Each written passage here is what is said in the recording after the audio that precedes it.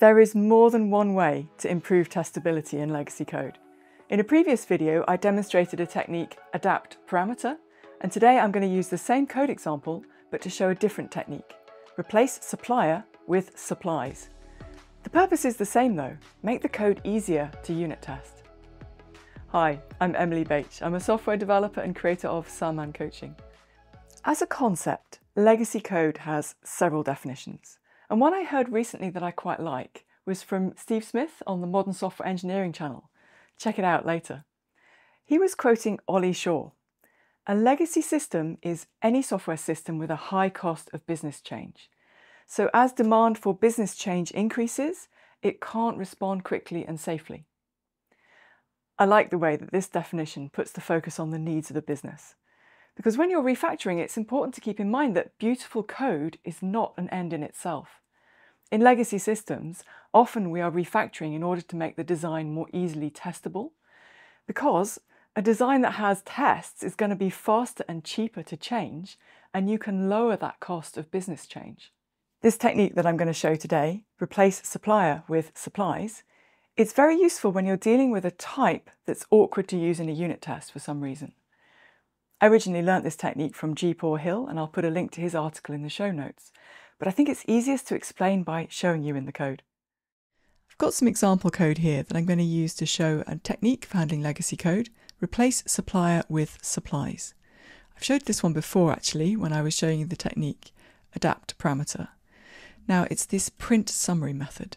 Basically this first parameter here, flowchart diagram, it's a very awkward type. I've got the implementation of it over here. I mean, this is an exercise, so this implementation isn't realistic, of course. It's just throwing an exception on every method. I'm trying to get you to understand that you can't have one of these in a unit test, so we need an alternative. Replace it with something that we can have in a unit test that will enable us to test this functionality. So the thing we need to do basically is work out, well, how are we using the diagram, and could we replace it with the things it's supplying?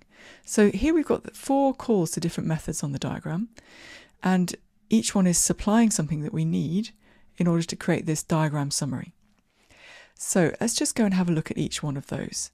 So name is returning a string, serial number also returning a string, summary information also a string, flowchart thumbnail, now that's a PNG document. I'm going through these basically to check that all these return values, these supplies, are things that I could have in my unit test. So I need to just check whether this is one of them. So let's go over and look at PNG document. Turns out this one is fine. It's quite a simple little class. In reality, of course, it might be more complicated, but that's all I need to know. This is okay to have in a unit test. So basically, what I'm going to do now is create local variables for each of those supplies. So I'm just using the refactoring here, introduce variable, which is thoroughly automated and safe with the tools that I've got here. So 4 new variables, and that change shouldn't actually introduce any errors at all. And I have to be careful here because I'm doing these refactorings when I don't have any tests. So I've got to be really conservative, but introduce variable is one I'm happy to do. The next refactoring, on the other hand, I might want to double check this is going to be all right. Because what I'm going to do basically is slide statement to change the order of these statements. So I'm putting together all of these 4 supplies, all these things that I need in order to create this diagram summary, into a section before I go and create the summary. So by sliding these statements, I've done a split phase refactoring. I'm going to do all of these before I do all of that. And sometimes that can be a problem. In this case, though, it's absolutely fine. It's an exercise and I've decided it's okay, but you might need to check that. So anyway, those changes, the code still compiles. I do have some tests, but they're not much good, so maybe I won't worry about them. But it's the next part that's interesting. I've isolated the supplies that my functionality needs, and I'm looking at this and thinking, well, I could even put them before I can't put them before the null check actually, because I want to make sure this diagram is not null before I do this. But I could extract this part basically into a method. So let's try doing that. Extract method is another one of those refactorings that I think is safe to do with tools when you're working in legacy code without tests. So it's suggesting to me a new method here. So let's just have a look at the interface here. So it's got this out variable for the summary text and the language, and those were both parameters to the original method, and then these 4 new parameters. I'm looking at this and thinking, actually, I would prefer it, instead of returning void, I'd prefer it to use this summary text as the return value. So I'm just going to do another little refactoring that will help that to happen. If I introduce another variable just for the actual exported summary, that enables me to now have a block of code here that when I extract this bit as a method, it gets the signature closer to what I want. So I've got a return type now, the exported summary, which is a string. And exported summary isn't quite the name I want for this method. I want to create a diagram summary. That's what this does. New diagram summary. The next thing I want to do is just check that order of my parameters. I think I want to put the language after the supplies because I've got the diagram here in the argument list before as well. So just a small little thing. I don't need it to be static. I'd like it to be internal so that my test can access it later. So there we go. I've got a new testable method.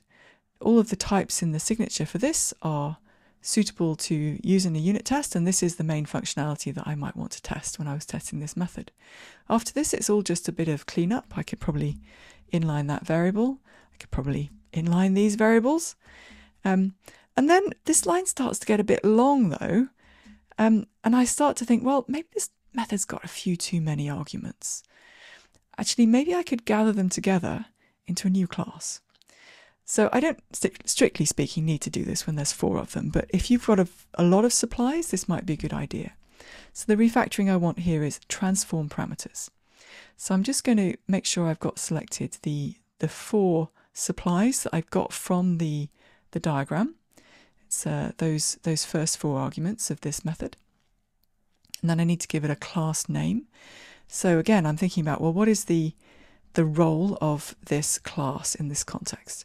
Well, it's the diagram supplies for creating the diagram summary. So why don't I call this diagram summary data? And it will just go and create that class for me. And then if I want, I can put this on its own line there and make this line much more easy to read. But basically the technique here is that you've got an awkward parameter that all you're doing is grabbing stuff out of it. It's supplying you with things. And all the things it's supplying individually would be fine to have in a unit test. So you replace the supplier with the supplies in an extracted method that you can then test and get a test for this functionality. I hope that demo's made it clear what I'm talking about. So replace supplier with supplies can easily open up for additional improvements in your design afterwards. Because if you create this new class for those supplies, initially it's just a simple record with some properties. But once you've named that concept and created a class for it, you might start to think differently and realize that what you've discovered here is actually an entity in your domain that's been missing from your model previously. And you might discover methods that you can move to it, so it starts to take on responsibilities for managing the data that it contains. I guess it's another example of that deep relationship between testability and good design. Unfortunately, you can't always do this. You can't always replace a supplier with its supplies. And there are probably about 3 main reasons. The types of the supplies could be just as awkward to use in the test as the original. Or you might actually be updating the supplies during the method, and it's problematic to return those updates to the supplier. You'd be breaking encapsulation.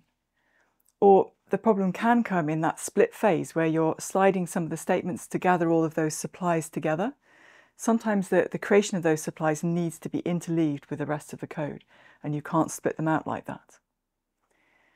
In any case, it's still a very useful technique in many situations, so I suggest you go and get the code for the exercise and try it out, get comfortable with all the steps, so that if you do spot a good opportunity to use this in your legacy code, you'll be able to do this refactoring smoothly and safely and with all the tools. If you'd like to learn more techniques for better code design and better refactoring, there are lots of resources and trainings on offer.